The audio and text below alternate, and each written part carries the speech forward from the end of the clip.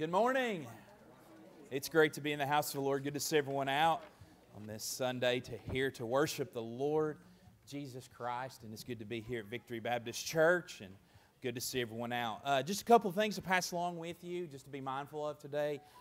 Please remember that if you have a student, a child, or a youth that is in 5th grade currently, or is in 11th grade going into 12th grade for this next year, I'd like to meet with all of you after the service today, and we're going to discuss some things about some changes that's coming up with the youth. So just stick around just for a few moments after the service, and won't take much of your time. Just going to explain that a little bit. Also, something else to keep in mind, the Lord's Supper will be the 5th Sunday of this month, and also the end of the year Awana Awards Night will be May the 10th. That's at 6 p.m. It'll be in the sanctuary on a Wednesday night. So please come out and support the kids and all that they have done, all that they've put forward, and also all the workers, everything that they've done. So remember all this. That'll be coming up soon. It's crazy to think May's here, and it's right around the corner. And also, the Sunday before that, May the 7th, we're going to be recognizing all of our graduates from high school, also from college, if we have any of those. So if you have a student that is graduating, please get their info into the office, all the details, a picture, please, if at all possible. We'd like to recognize them that Sunday morning, so keep that in mind as well. Also, in your bulletin there, you'll see that we need to circle this date, July the 16th through the 21st. That's Vacation Bible School. It will be here before we know it. And so let's be praying about that, thanking God in advance for what He's going to do in and through this with the workers, the kids that will be involved. So a lot to be mindful of this morning. Well, it's good to be here, and I'm just thankful today to say that I'm saved, aren't you? Thankful today to know that we have a Savior that lives. We've talked about that for the last 2 weeks, and that doesn't change this morning, because every Sunday we come together, it recognizes, and we know for a fact that Jesus is alive. Amen. And so thankful for that. Let's go ahead and let's start with a time of prayer, and then we'll let our choir come and just lead us into a time in our service. Let's pray. Father, in the name of Jesus, we thank you for this privilege to be here today. Thank you, Father, for all you do. Thank you for your love, your grace, your faithfulness.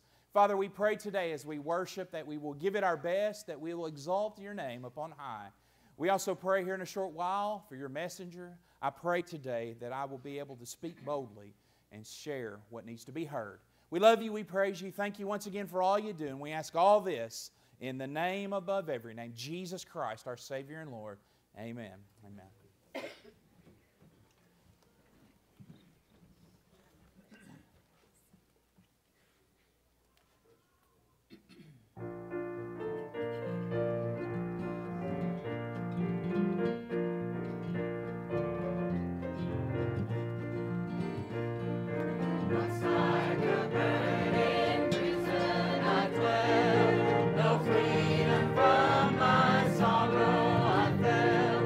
But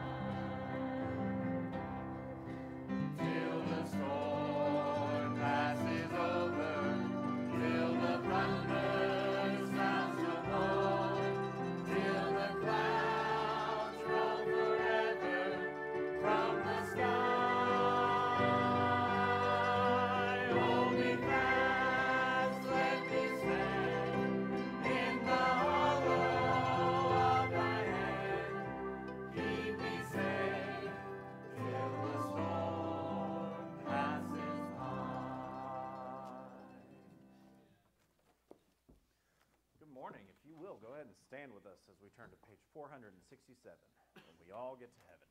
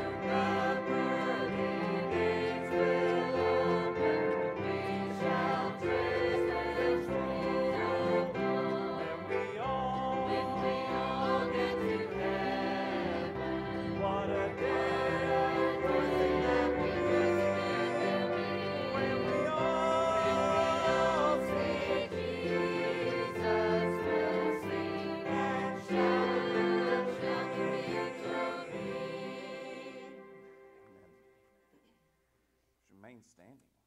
We'll sing glory to his name.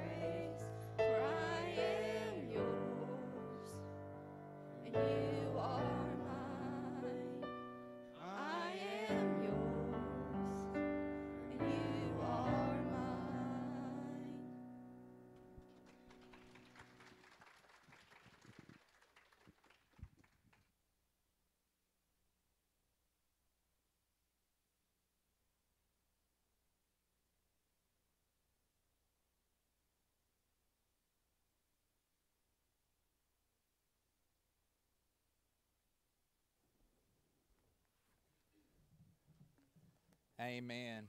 If you would, turn in your Bibles with me to 1 Timothy chapter 1. We're going to look at verses 18 through 20. While you're doing that, if you wouldn't mind, stand with me this morning as we honor the reading of God's Word.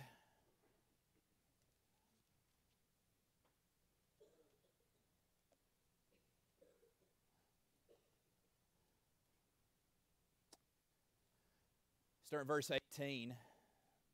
Paul writing, "This charge I commit unto thee, son Timothy, according to the prophecies which went before on thee, that thou by them mightest war a good warfare, holding faith and a good conscience, which some, having put away concerning faith, have made shipwreck, of whom is Hymenaeus and Alexander, whom I have delivered unto Satan, that they may learn not to blaspheme." Let's pray. Father, in the name of Jesus, we thank you for this privilege to be here today. Thank you, Father, for the time that we've been able to enter into the worship and praise with you as we've entered the throne room. And Father, also for this period of time here today, I pray you'd use me, speak through me, help me today, oh God. We love you, we praise you, we thank you for all you do. We ask all these things in Jesus' name. Amen. You may be seated. Paul warns here in this passage of Scripture about becoming shipwrecked spiritually. Every Christian, everybody that's here today is engaged in this warfare. To win this war, it is necessary for us to, what? Hold the faith and maintain what Paul speaks of here, of a good conscience. Hold the faith. Christians wind up with shipwrecked lives when they have rejected the faith and defiled their own conscious, when they look to other areas of life, when they look to other answers for solutions in their life. And Paul knew something about being shipwrecked, obviously. He himself had been shipwrecked 3 times in his own personal life. 2 Corinthians 11, verse number 25, tells us here, "Thrice was I beaten with rods, once was I stoned, thrice I suffered shipwreck. A night and a day I have been in the deep." Imagine what that was like just for a moment. Those were not comfortable situations there for the Apostle Paul. He faced a lot of troubling times, a lot of heartache, a lot of difficult times.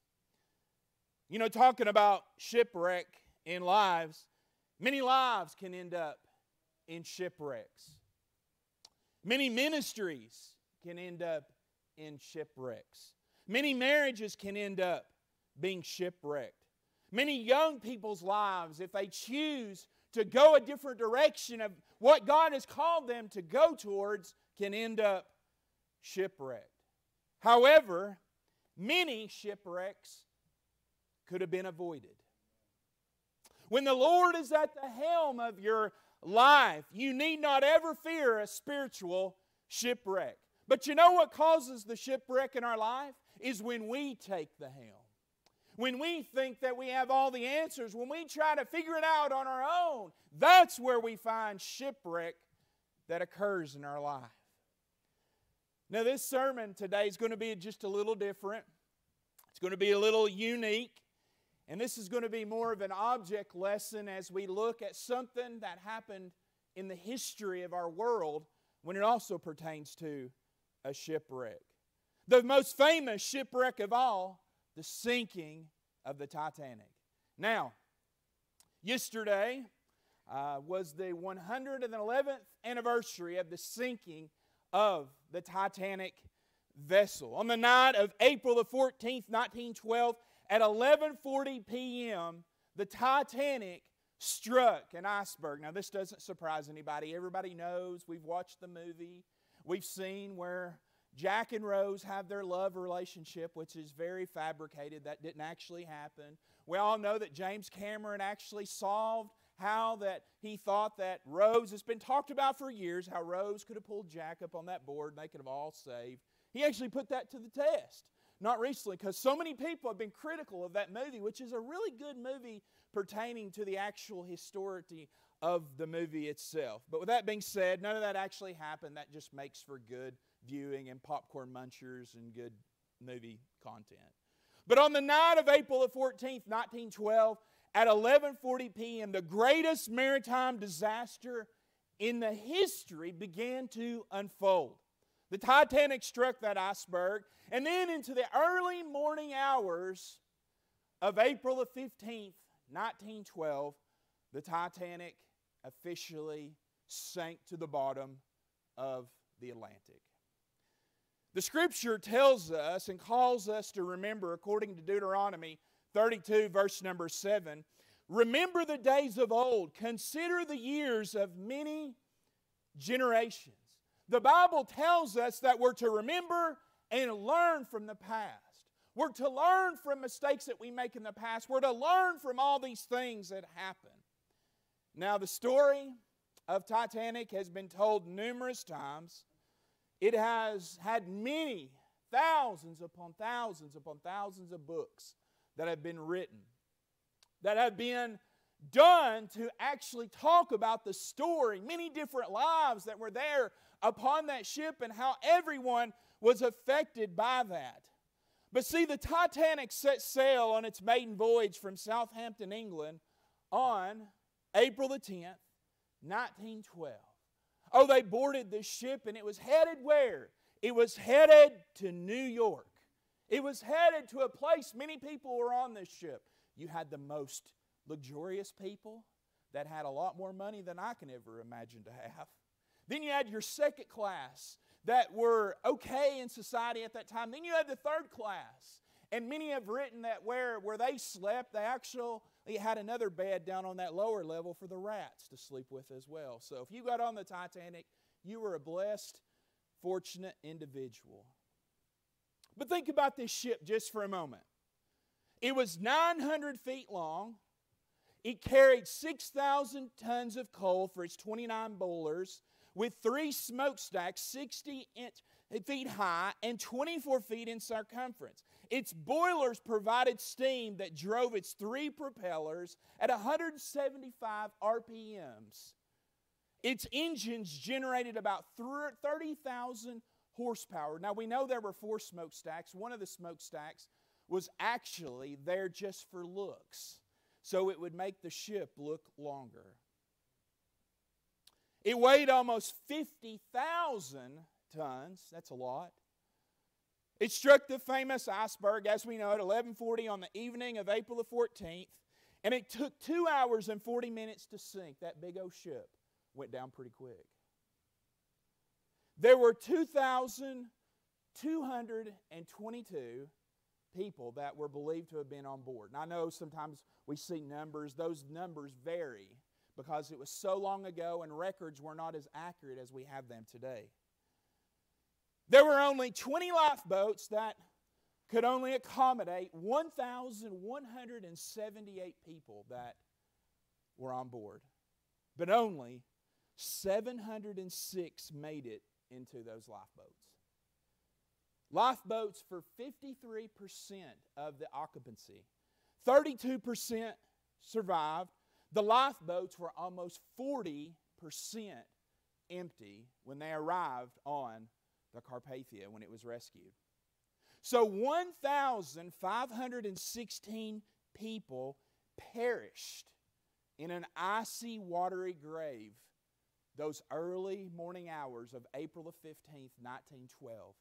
And all of those people, when they left Southampton, were never expecting that they were going to be stepping into an eternity on that morning hour. 1,516. They all stepped into eternity in those icy, watery graves. But why was it a tragedy? That's a lot to talk about. We're going to talk a little bit more about the Titanic too as we go on in the sermon. But why was it a tragedy? It was not such a tragedy because so many people died. That was sad.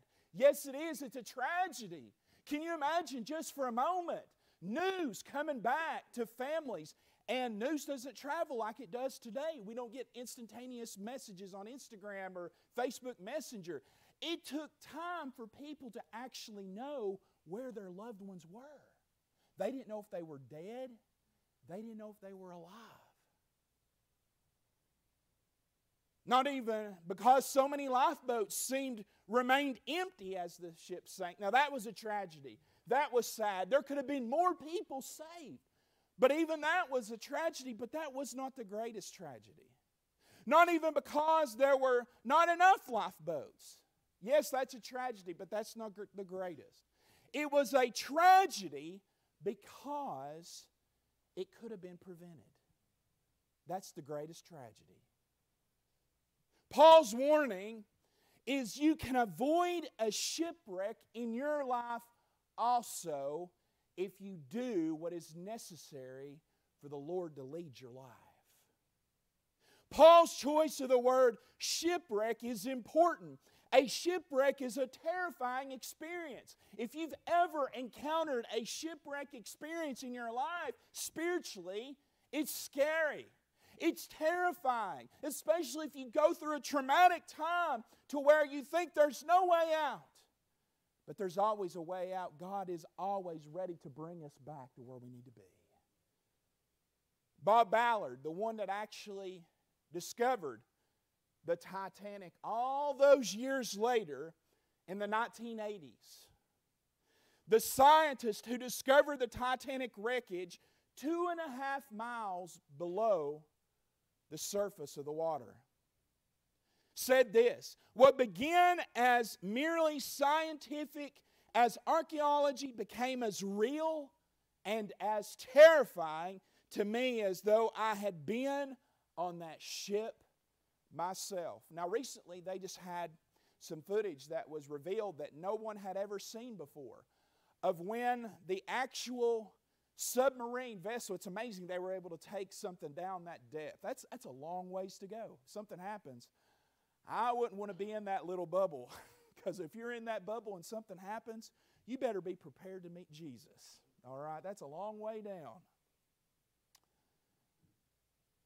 But as he was down there inside that vessel, they had a picture, a camera, where they had got on the sonar screen where they discovered that they found the actual ship. And as it raised down to the surface and you saw the actual stern of the ship for the very first time, it really, I'd never seen it before. It was like I had little pimples on the back of my neck. I thought, wow, could you imagine being in there the first time a light had been shined on the Titanic vessel all those years? Those words make sense of what he was talking about there. But there are some powerful lessons for us when we think about the maiden voyage of sorts ourselves, the voyage of life.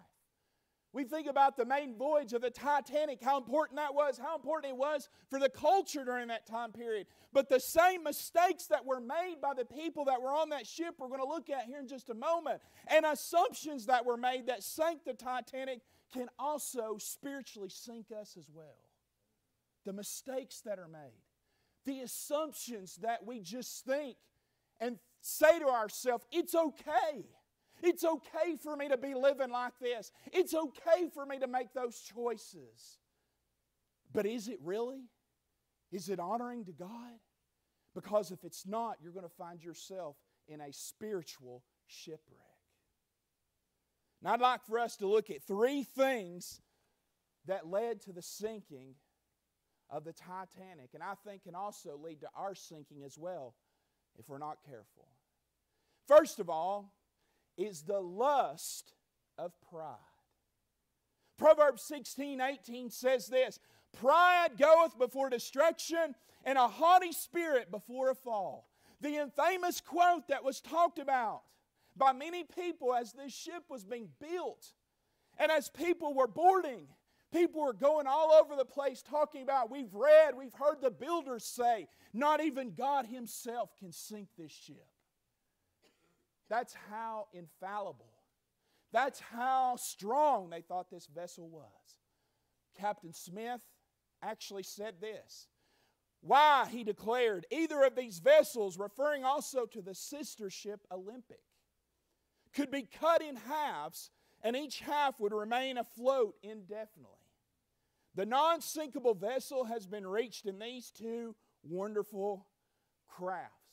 Once again, he was overheard at dinner on the faithful crews increasing his claim to, even if this ship be cut into 3 parts, each part would still be afloat. That's how much he believed that this vessel could not sink. I venture to add, he said at another time, that even if the engines and boilers of these vessels were to fall through their bottoms, the vessels would remain afloat. Infamous quotes that were made there.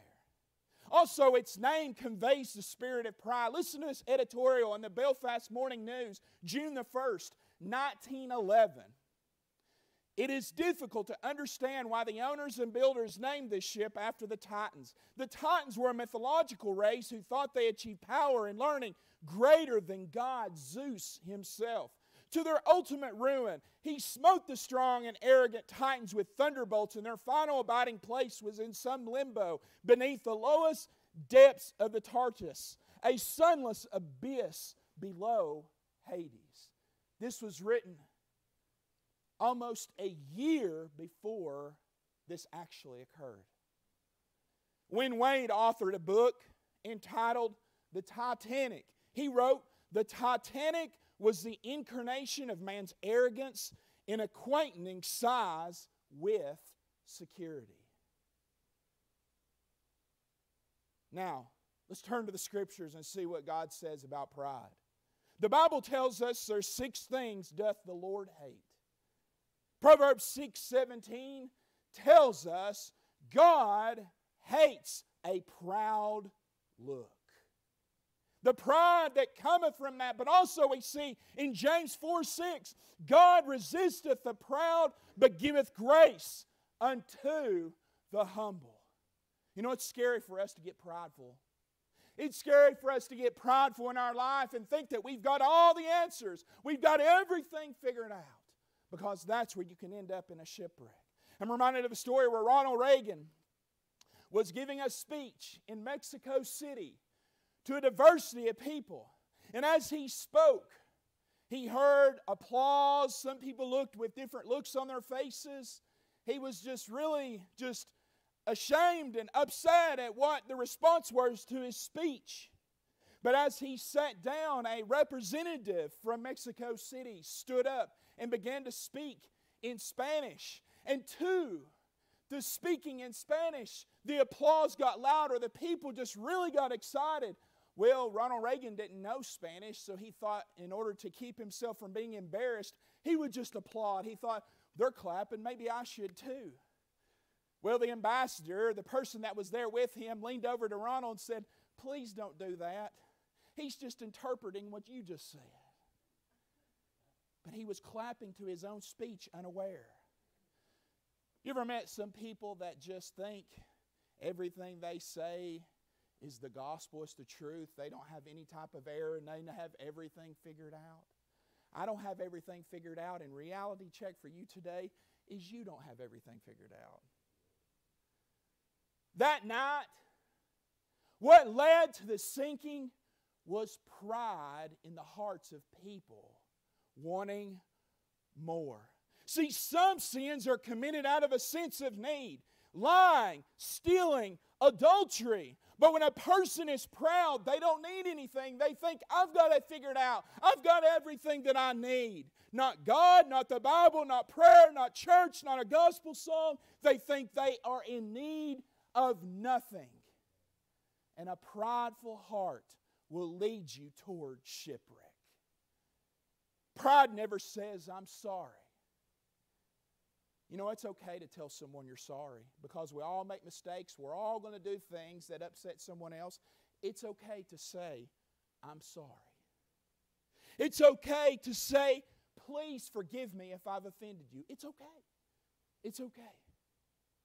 Pride never asks, please pray for me. Pride is deadly to humility. Pride is the athlete who is good and tells everyone he is. Pride is the offended church member who allows petty disagreements to keep them from attending services. Pride is the root of racial hatred. Pride will sink you just like it sunk the Titanic to the bottom of the Atlantic. If you allow pride to rule you, it will sink you to the depths of the abyss. It will. And that's why we have got to be careful, because the Bible tells us God despises, abhors a prideful individual. So first of all, we see what sunk the Titanic was pride. What can sink us is pride. Number two, what sunk the Titanic was the love of prosperity.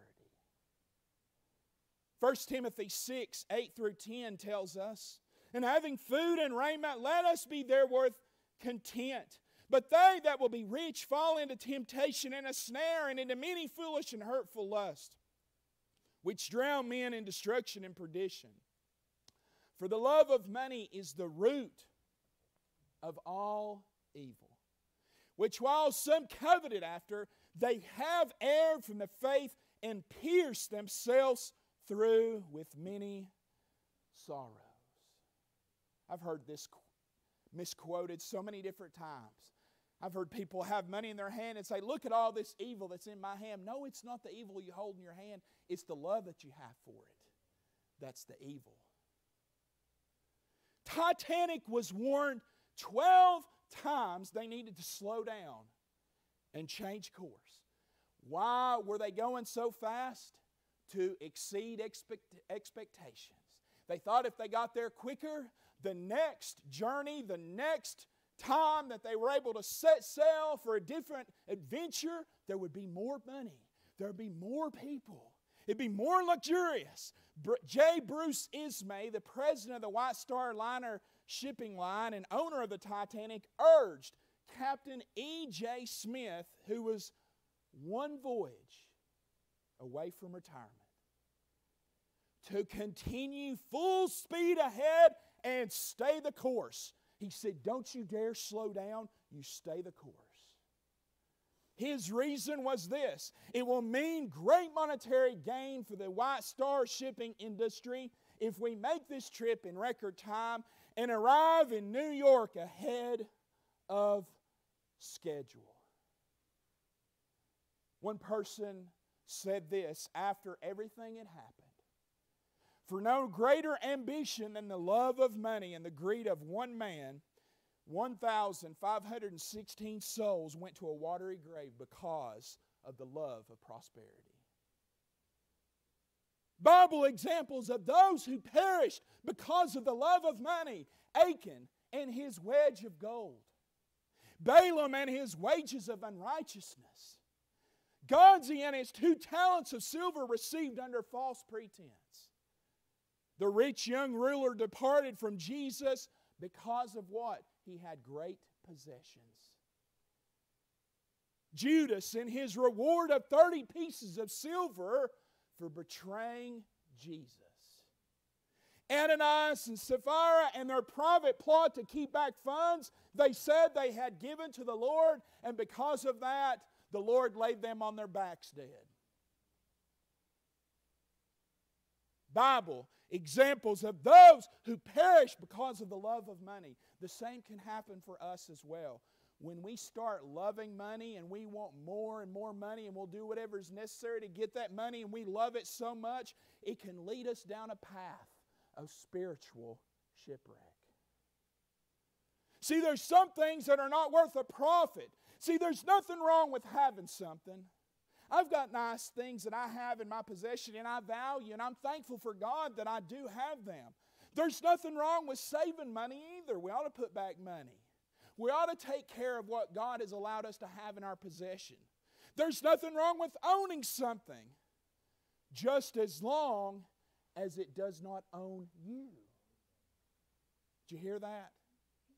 It's okay with having stuff. Don't let it own you, however.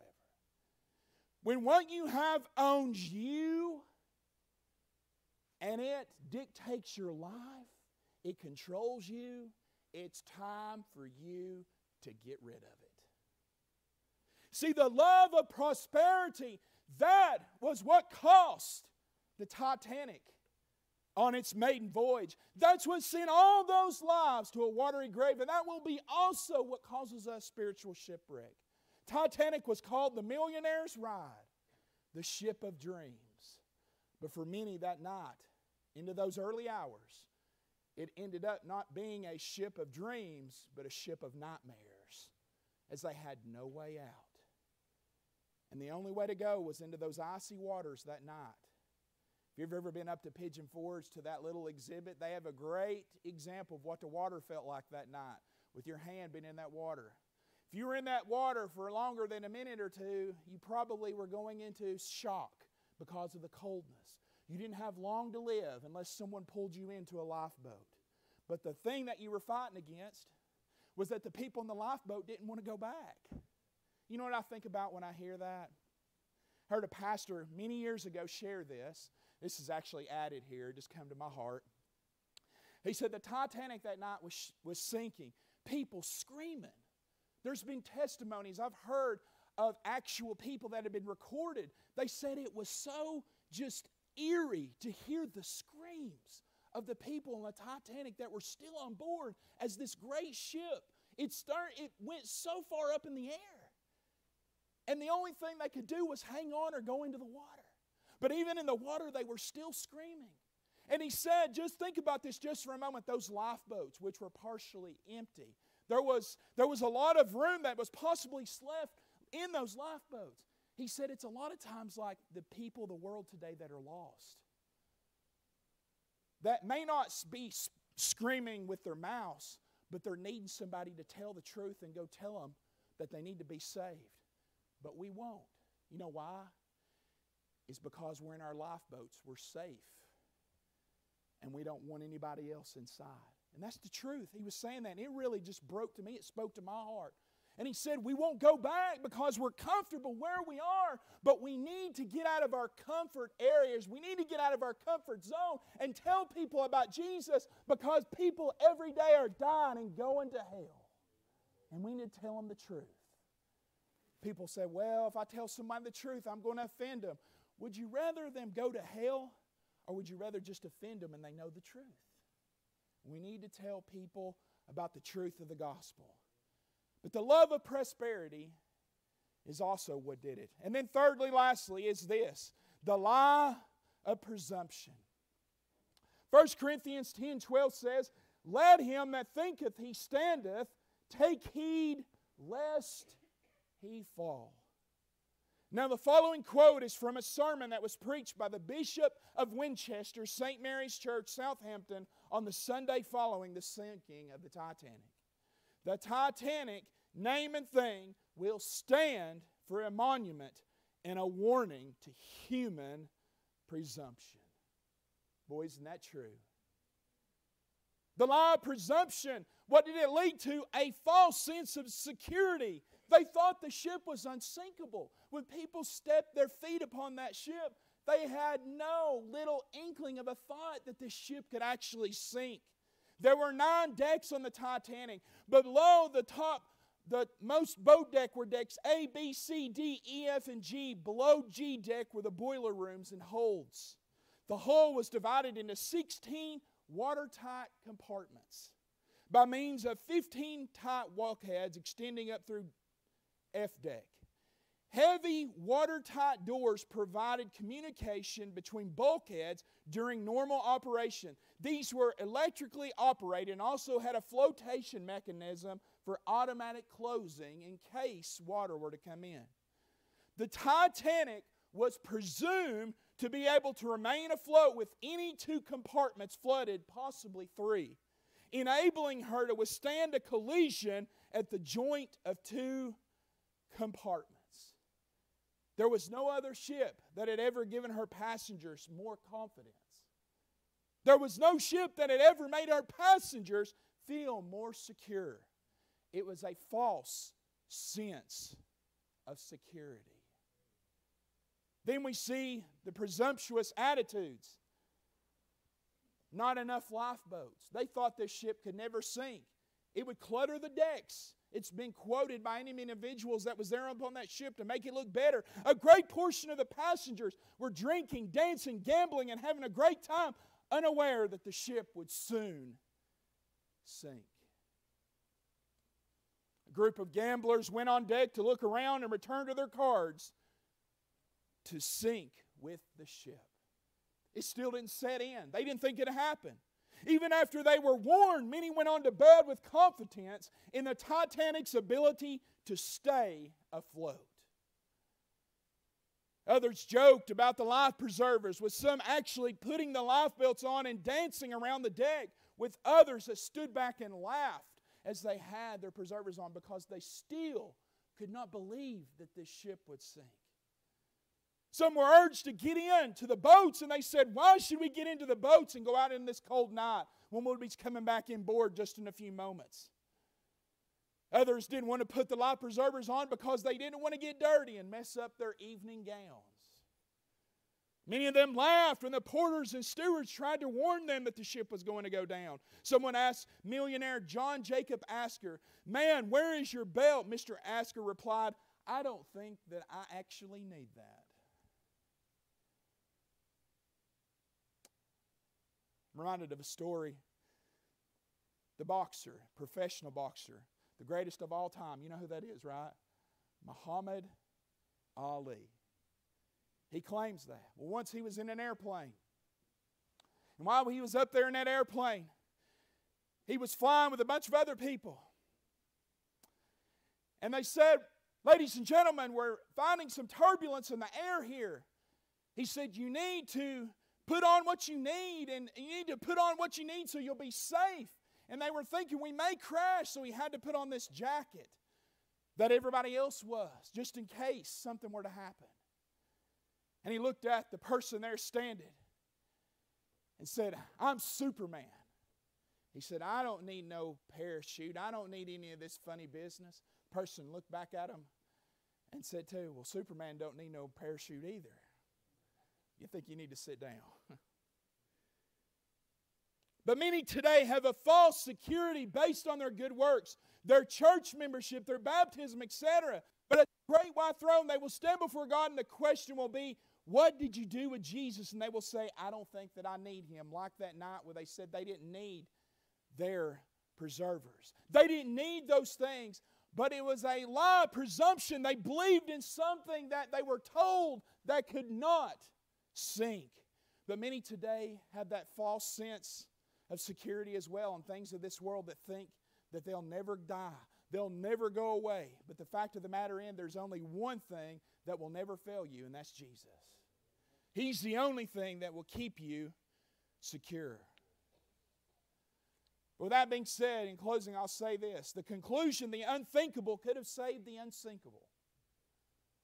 There's been many ideas, many different philosophies on the Titanic. The most amazing fact of this tragedy to me is that the watertight seals that were designed to make the Titanic unsinkable actually sank it. It was a flaw. 12 square feet were cut open to the deep. However, after the first 5 watertight compartments filled, the bow began to sink into the water. The opening through which the anchor changer lowered were underwater, adding 12 more square feet. That just expedited this. Doubling the rate of water that came up on, soon cargo bay doors and windows would dug below the surface and add hundreds of more square feet to the sea. Ironically, many have studied this. Many that have been down to the wreckage, many have studied the building of the Titanic. If the watertight doors had been opened instead of closed, or simply did not exist, the boat would have sank at an even keel with only 12 square feet open to the sea for at least 8 to 12 hours, which would have what? Allowed the rescue boat to be there, and everybody could have been saved.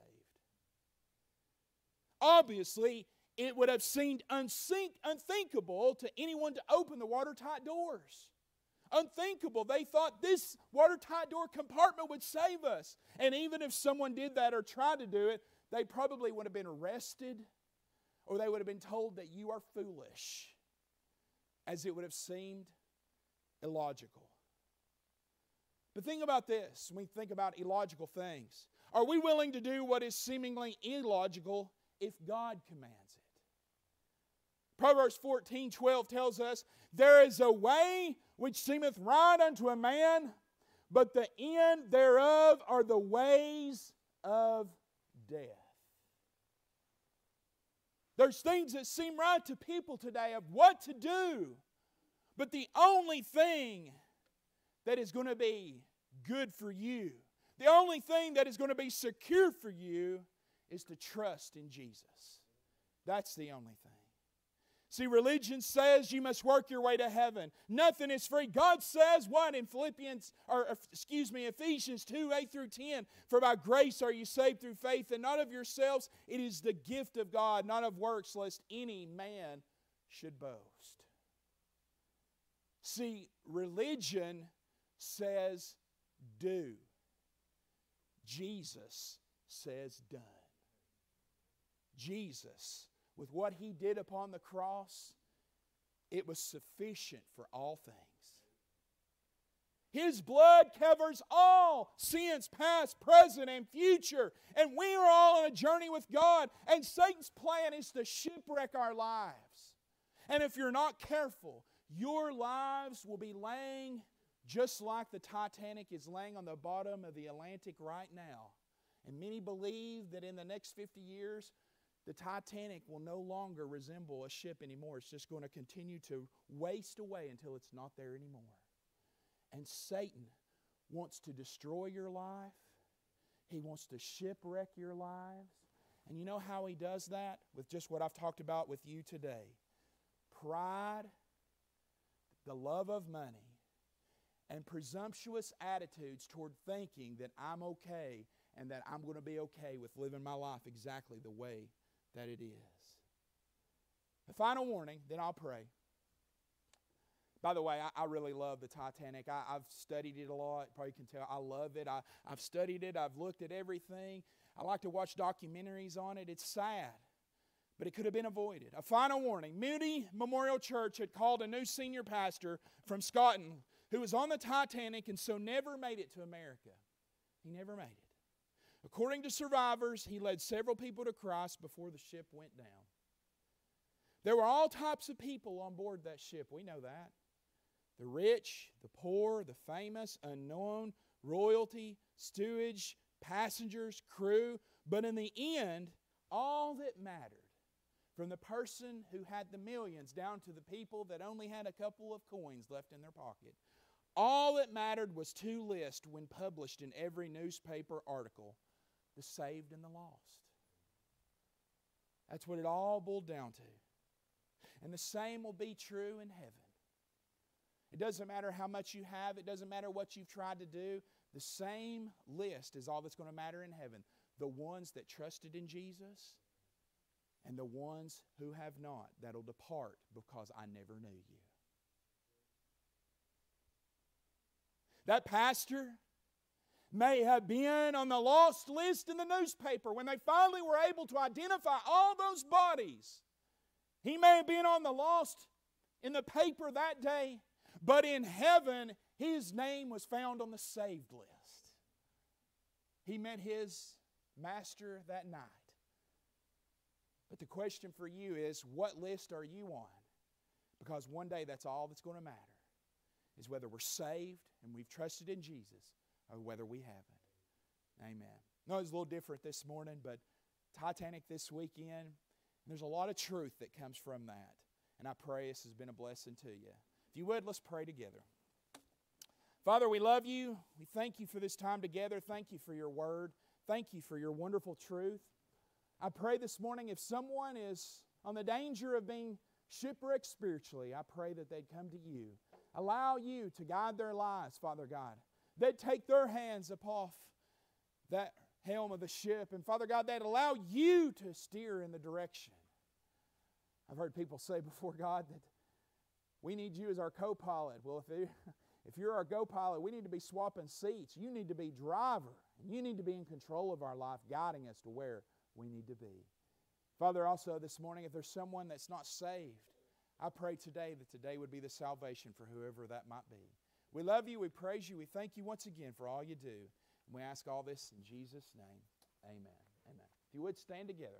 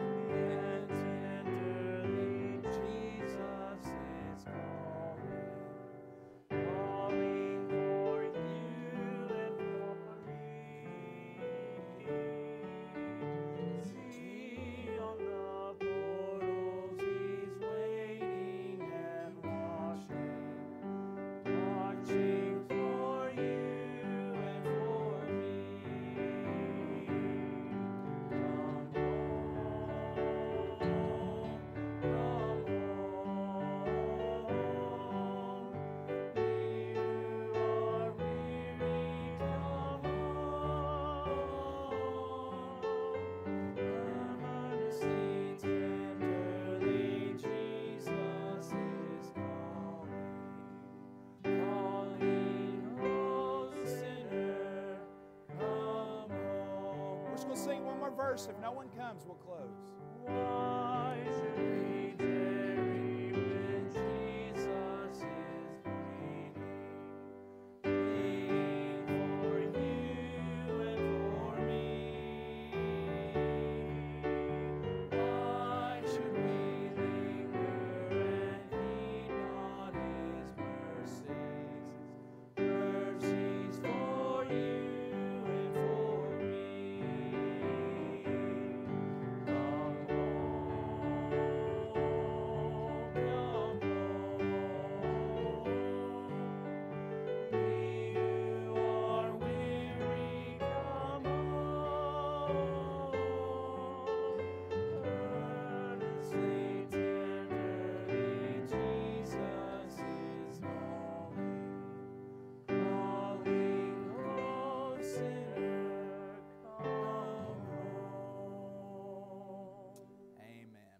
Amen. Thank you so much for being attentive today. And if you didn't get anything else from this, I pray that you know that Jesus loves you and that He died for you and that He wants you to be one of His if you have not trusted in Him.